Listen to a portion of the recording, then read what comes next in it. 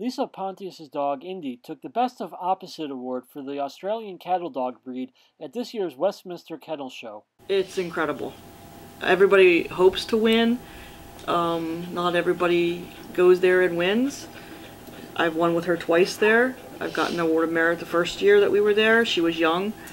And this time we went and you're going against the top dogs in the nation. Yeah. And the #1 cattle dog, Wyatt, won the best of breed, and then she was the best of opposite. So that's an honor in itself, just to be standing next to him.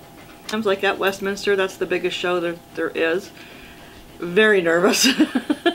Like a couple days worth of not sleeping.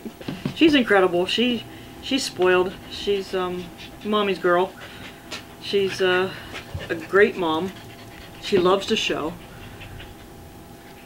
She's very friendly. I take her to work with me sometimes, so she's kind of the shadow when I'm at work.